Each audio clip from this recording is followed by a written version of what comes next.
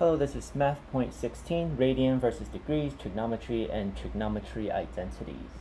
On the digital SAT, there are some questions sometimes that covers radian versus degrees or trigonometry, which is something that looks like this. And you should learn this in your geometry class in school. If you haven't, then I'll teach this lesson a little bit differently. We won't go in depth with what you will be learning in your geometry class.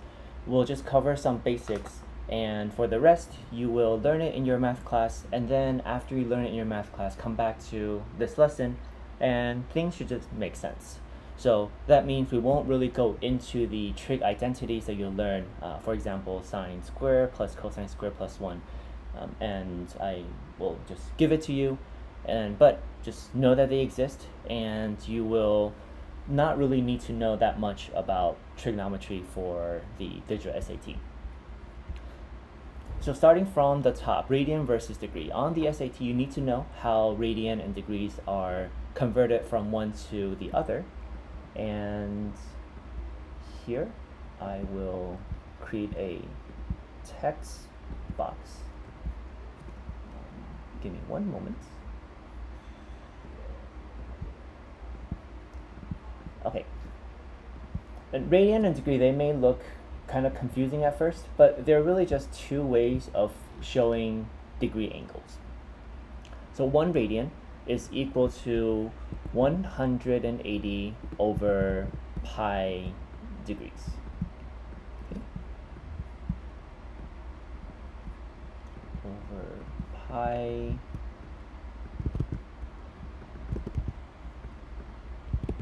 degrees.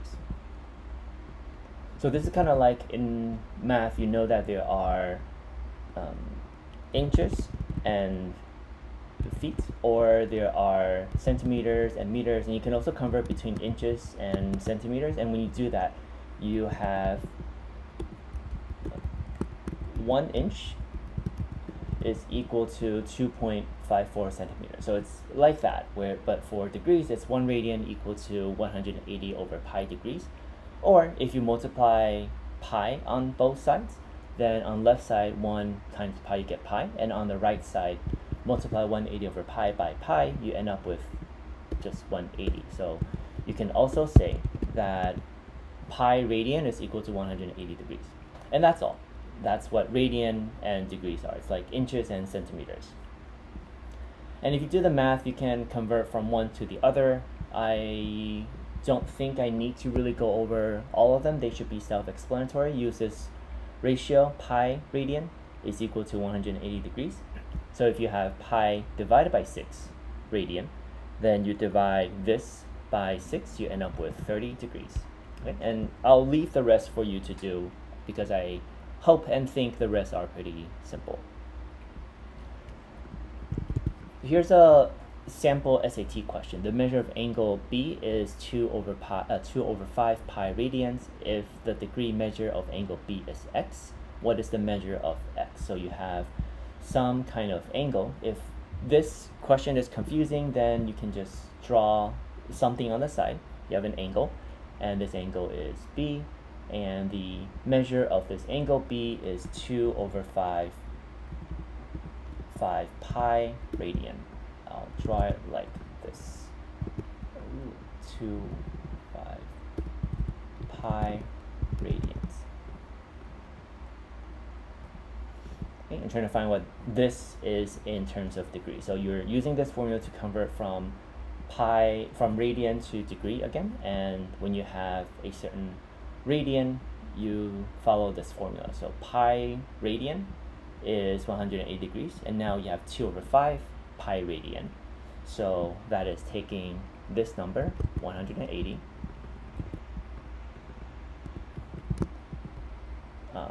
times 2 over 5.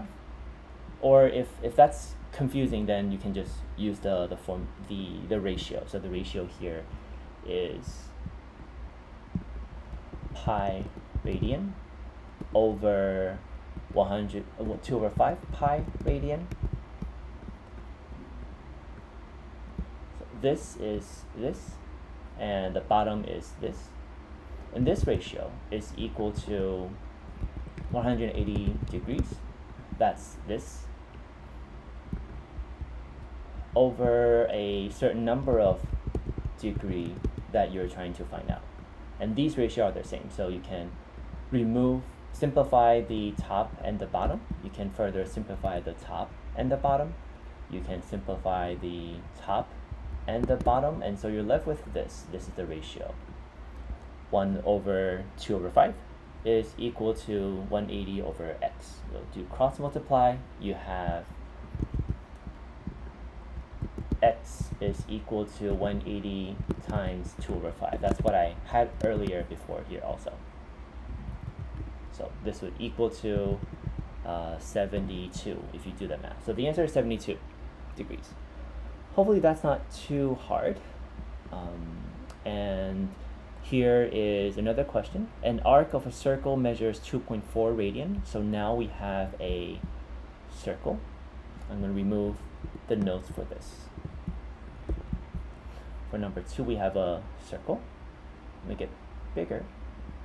And it says there's an arc of a circle. So arc is part of a circle. So it's like this part of the circle. Make it blue. And that part is 2.4 radian.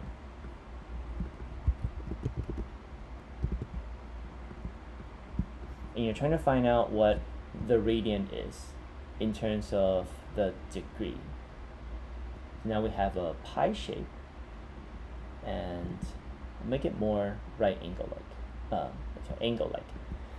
So we have this shape, this is the arc, and that's the angle. When it asks you for the measure of an angle of this arc, then you're looking for this measure here. But this angle is whatever this is converted to degrees, So it's another conversion question.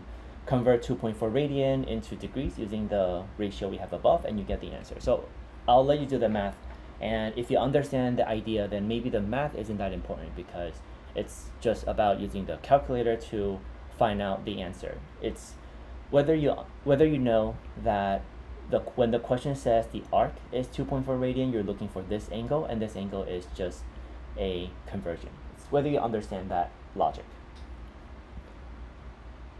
Now there's gradient and radian, but don't let the new term gradient confuse you. Gradient and radians are units used to measure angles. A right angle is equivalent to this much radian or this much gradient. How much gradients are equivalent to this radian? If seeing the new term is confusing, then this question will be very confusing. But if you understand that the question is basically telling you the answer to how to solve this problem, then maybe it's pretty easy. So the question, it's like the ratio that we set up above here. The question tells you that you have a right angle, which is pi over 2 radian, and it tells you that is equal to 100 gradient. Now it's asking for how many gradients are equivalent to pi over 80 radian. So you have pi over 2 radian over 100 radian is equal to pi over 80 radian over x radian. And it's just a matter of cross multiplying and finding x, so I won't go into the math, and the math isn't that important for now for you to understand the question. The challenge and the point that I want to make sure that you understand is how to get from the question to this ratio. And you get that because the question gives you a kind of like a formula or a ratio for how radian and gradients are converted from one another. Pi over 2 is equal to 100 gradient. So pi over 80 radian is equal to some number of gradient, and you can find the x. This is another question about converting between radian and degrees, so I'll let you do that. And same with this question, so I'll let you do that. These questions are hopefully pretty straightforward. Just as long as you know what 1 radian is in terms of degree, or the other way, what 1 pi radian is in terms of degrees, then these questions should all be pretty easy. Now let's move on to trigonometry. In math, one of the first things in your geometry class when you're learning trigonometry is about sine, cosine, and tangent. I won't go into too much detail on that because it would take a little bit too long to go over what you're learning in your math class for weeks if we're trying to give you a crash course on the SAT math. But for just to go over that really quickly for now, sine of x is equal to opposite over hypotenuse. This is what you should learn in your math class. And in this drawing here, if we have a being here, b being here, then sine of x, of this angle x, opposite is the b side and hypotenuse is the c side. So this is also equal to b over c. Imagine there's a over sign here. This is a fraction. For cosine is adjacent over hypotenuse, and adjacent in the drawing at angle x is side A, so this is A over C, and tangent is opposite over adjacent. Oh, so, yeah, opposite over adjacent, so this is opposite over adjacent, and that is B over A. If this doesn't make sense to you, if this is the first time you're hearing this and it's not making sense, then don't worry, just wait until in your math class you learn about these and come back to this unit again and you'll understand what's going on here. This should be, for now, just a quick review for students who have learned trigonometry, have learned about this, and have heard of something called SOL, KA, TOA, as a quick refresh about the things you learn in your math class. Sine is opposite of hypotenuse, SOL. Cosine is adjacent of hypotenuse, CAH, KA, and TOA, TOA. It's a shorthand to remember the three identities. If you ever see a -1, then it's like the flip of the angles. So instead of being opposite over hypotenuse, sine is then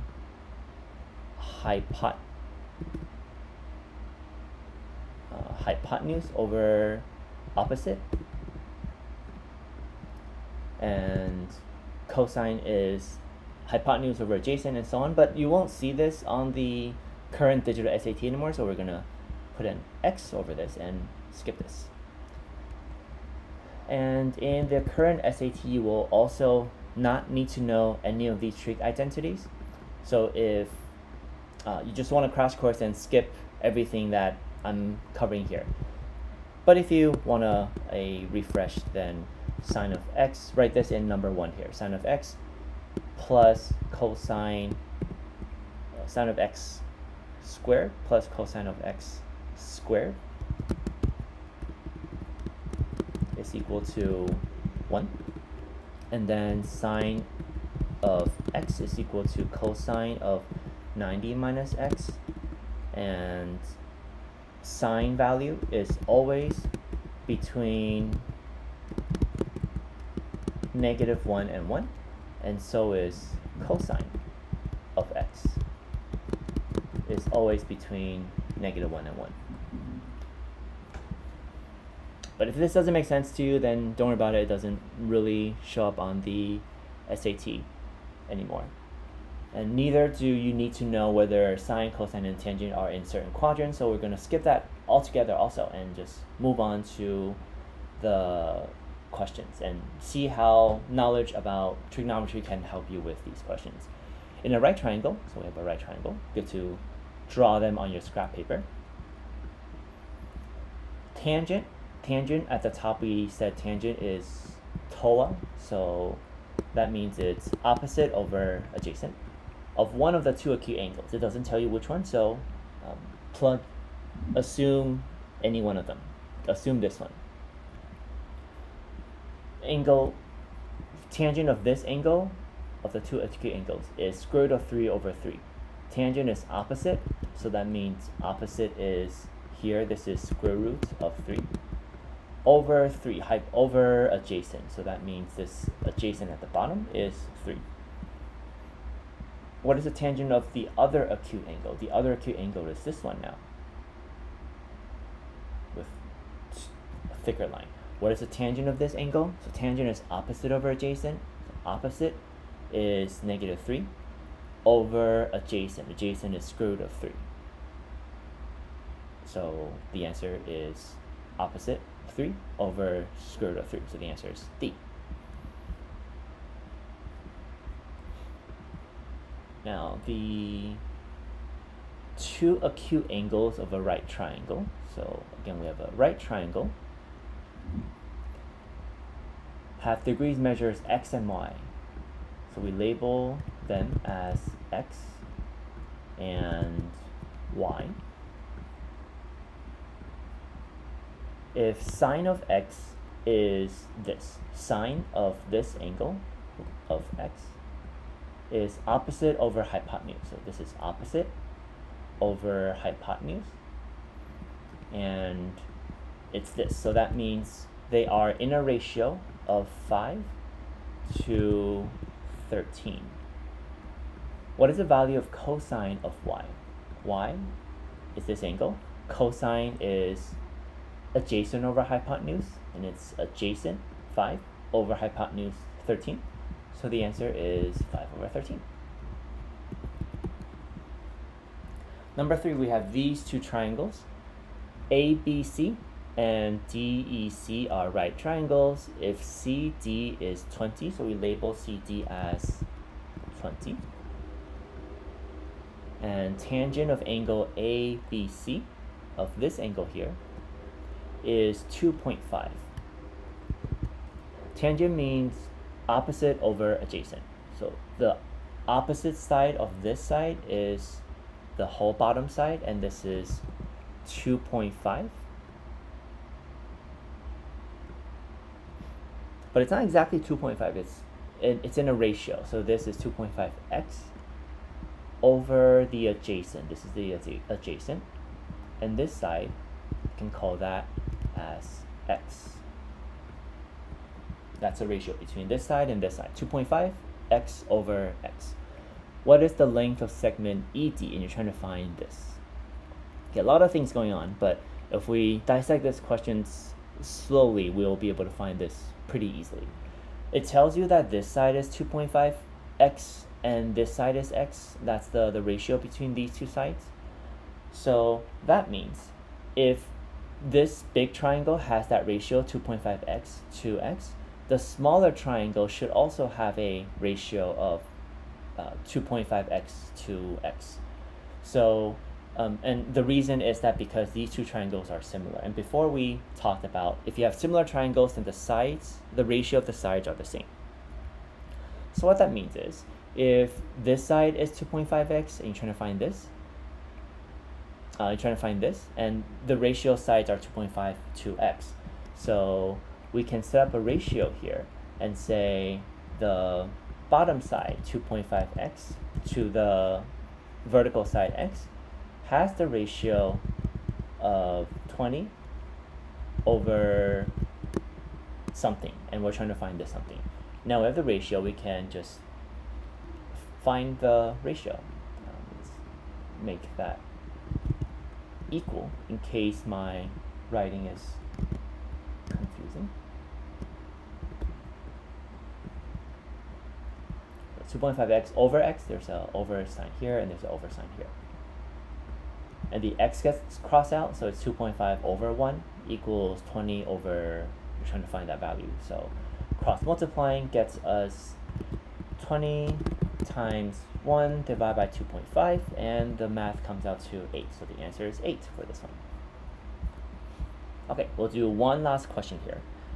In the right triangle here, ABC above, BC is 8 if cosine of angle x. The angle x is here. Cosine means it's adjacent over hypotenuse. So if the ratio of this triangle from the adjacent here is square root of 3 x to the hypotenuse, and that's 2x. That's a ratio. From this side to this side is that to that. What is the length of AP? You're trying to find this length. if the question gives you the cosine of x is square root of 3 over 2, and it would be nice to find out what this angle is, what x is, before you find out the side, AB. You can use Desmos calculator to find the value for the x, because if the question gives you cosine of x, so cosine of x, you don't know what x is, but Desmos will tell you later. Cosine of x is equal to square root of 3 over 2. And you're trying to find what x is. Even though you could remember that this triangle has a setup of x, 2x, square root of 3, x ratio, like the what the reference table gives you. But if you don't remember that, you plug that into the calculator and you can find x by looking for where the line is. And so here, if you zoom out, you can see that cosine of x equals to square root of 3 over 2 at x equals a few points. X can equal to here, which is negative 30 comma 0, so x can be negative 30, x can be positive 30, x can also be different values here. But for a triangle, we know that the angle of a triangle has to be between 0 and 180. So from 0 and 180, the only possible value for x here in a triangle for this angle here, for this angle here, has to be 30 degrees right here. So from the calculator, we know that this x here is equal to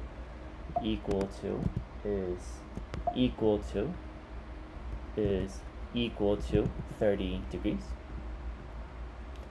And now we know that we can find this side by using a trigonometry, a trig identity again. We know this side is 8. We're trying to find this side. Let's call it y. And we know the angle here. So we have the hypotenuse, we have the opposite. So that calls for sine of a particular angle, in this case 30, is equal to opposite, which is y, over a hypotenuse, which is 8. So we have this fraction here. And what is sine of 30? If you don't remember, sine of 30 is 1/2. You can plug that into a calculator. Sine of 30 degrees equals 1/2. By the way, if this is a degree, make sure that on the Desmos calculator you set this to degrees and not radian. If you set this to radian, you end up with the wrong number. This has to be degrees. Sine of 30 degrees is 1.5. So this number here is 0.5 is equal to y over 8. So multiply 8 on both sides, you end up with y equals 4. And there you have it. The answer for this is y equals 4. Go ahead and do these practice questions, and I'll see you in the next math point. Bye.